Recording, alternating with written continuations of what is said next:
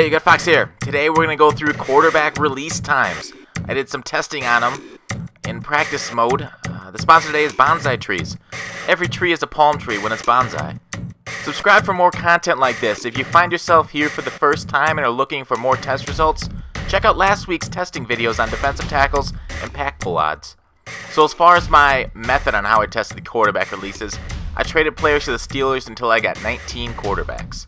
I edited each of those players to different quarterback throwing motions. I tested short, medium, and long throws for each of those quarterbacks. I recorded each quarterback throwing each route, then watched the instant replay. I went frame by frame from when the quarterback started his motion to when the ball left his hand. Unfortunately, Madden only outputs in 30 frames per second, so I was only able to get it down to 1/30th of a second in that precision. So we'll start with long throws and getting into those. It seems to me every quarterback has the same mechanics when throwing deep. And after running through each quarterback and having them all have the same release times on bombs of 17 frames, I went through and compared mechanics between each player. Sure enough, they're all the same. Watch as I go through very different quarterbacks. Roethlisberger, Vic, here's him in slow motion. Watch that pump, aim to the sky, and release. Does that look familiar here? It should, because it's the same motion, going up, down, point at the sky, and throw it deep. So every single quarterback in the game has the same throw deep mechanics. I doubt that's, the same as real life. I think they're different, but in the game they're the same. So if all you do is throw deep, you don't need to look at the rest of this video. Choose any quarterback mechanic and they're the same. So there they are, side by side, two different quarterbacks. But I remember in 15, there was a unique pump when I did this testing, so it kind of got me thrown off.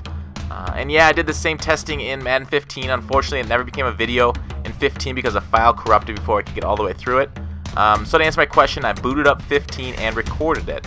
And sure enough, the pump is there. Watch as one hand leaves the ball while the ball is pumped up. And so I said maybe they had unique mechanics in 15 on each quarterback throwing differently. And as you can see from these last 3 quarterbacks, that is not the case. Gronkowski had Brady's mechanics, and Landry Jones here had Rodgers' mechanics. They both had the same throw deep technique that Roethlisberger has. So 15 had the same too, but it was just a different animation. They changed it for 16 to what we have now.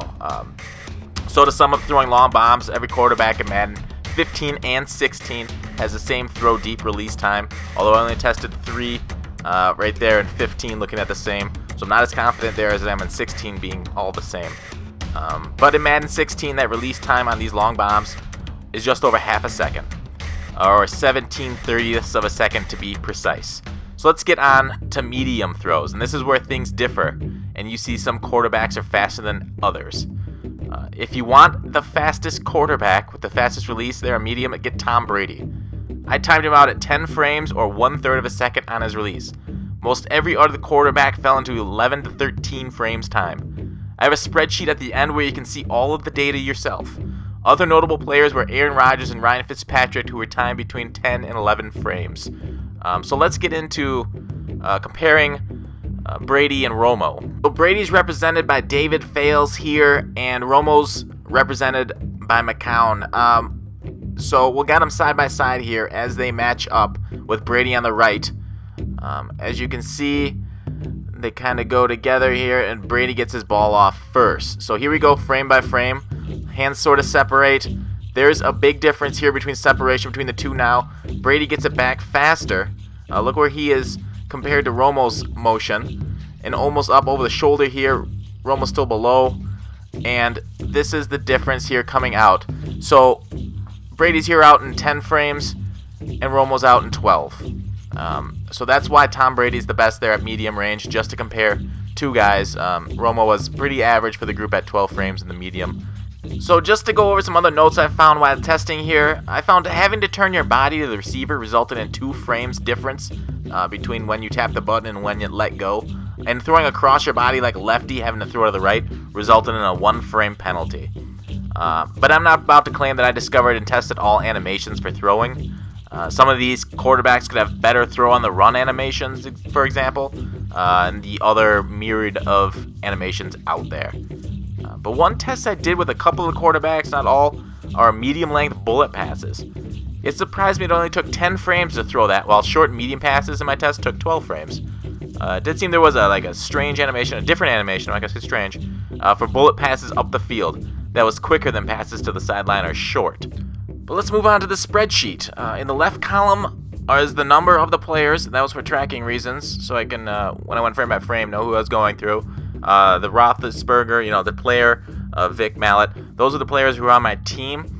And then the throwing motion in that third column is, Weeden to Castle, McCown to Romo. So Romo's motion was on McCown, who was wearing number 19. And then short, medium, long, that was the release times and how many frames came out for those release times. But let's get into the short animations. Everybody was basically the same between 11 and 12, with only one guy reaching 13, and that's Matt Castle. So everybody gets the ball out similarly fast when throwing short. And I don't know why some short times are longer than medium times. If you have an idea, let me know in the comments. It could just be the animations, I'm not so sure. And the solid performers like Brady and Rodgers, I went back and tested them again, and some others, to make sure I didn't screw up the first time. They tested the same the second time around.